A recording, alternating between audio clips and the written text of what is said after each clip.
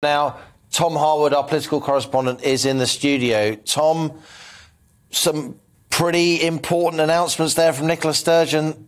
It seems to me that that kind of thing's going to end up coming to England too.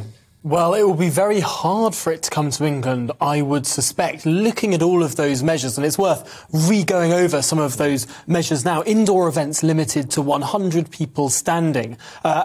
200 people seated. Outdoor events, just 500 people, effectively emptying football stadiums and the like. 1 metre physical distancing imposed across all of these hospitality settings. Table service only for venues serving alcohol. Effectively, the end. All of this is after Christmas, isn't it? All of this is coming in from the 26th and the 27th of December.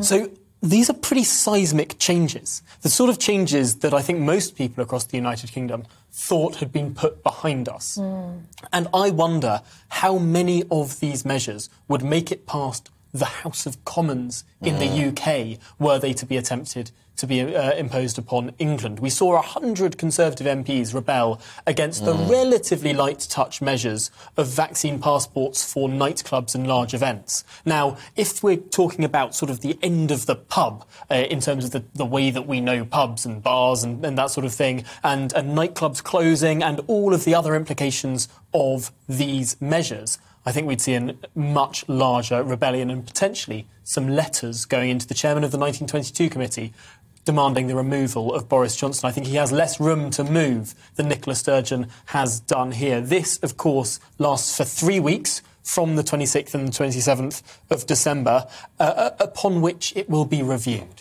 And how many times in the past have we heard that something will last for 3 weeks, just 3 weeks, and then there'll be a review stage? I wonder how long this will last in reality. Well, thank you, Tom Harwood, our political correspondent. Hopefully he'll be bringing us more information on that. We're all